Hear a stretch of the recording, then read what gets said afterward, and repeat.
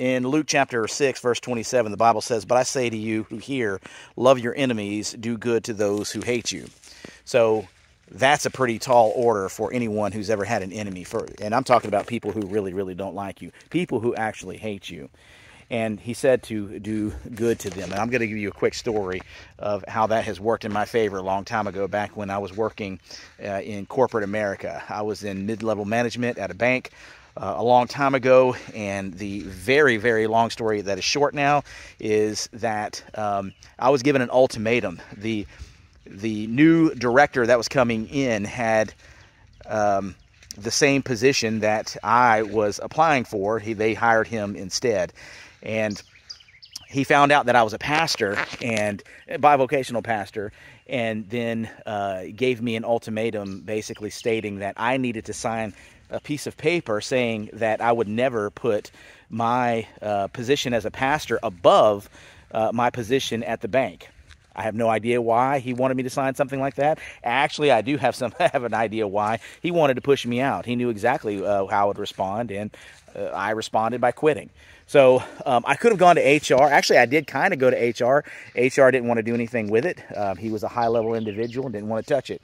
As a matter of fact, the day that I left, the HR director was crying because we established a friendship through the years that I'd been working there. So what was I to do? You know, I had the email. I'm like, this has got to be illegal.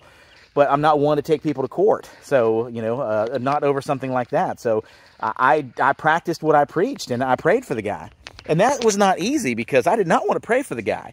And what I wanted to do is give him some choice words. What I wanted to do is retaliate. What I wanted to do is to try to sue him and things like that. Well, I didn't, and it hurt me bad. I mean, when I'm talking about just in my heart, but it hurt me in my wallet. It took a long time for me to find another job. At that time, I had a surgery here on my face. I didn't have insurance to cover any of that. I nearly lost my house. I mean, you know, just a lot of bad happened during that time. But God is good, and I prayed for him. Even when things were going bad, I prayed for him. And here's the outcome of that.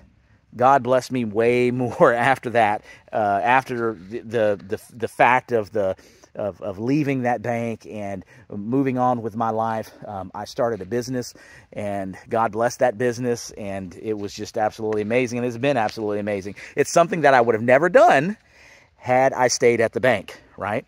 So, you know, I nearly lost everything, and instead I gained afterwards, and the Lord took care of everything and taught me more about faith than anything else. So, and maybe I'm not saying that I am so happy about this, but it didn't turn out well for that guy. He's no longer there, and yeah, he ended up messing around with one of his employees, and it ended up costing him his career. So yeah, that's how it ended. But anyway, so pray for your enemies. And you know, I legitimately pray that the Lord would work on his life, and that he would change his ways and things like that. And, well, what happened, happened. So I hope you take this for right now. You have enemies. You have people who hate you.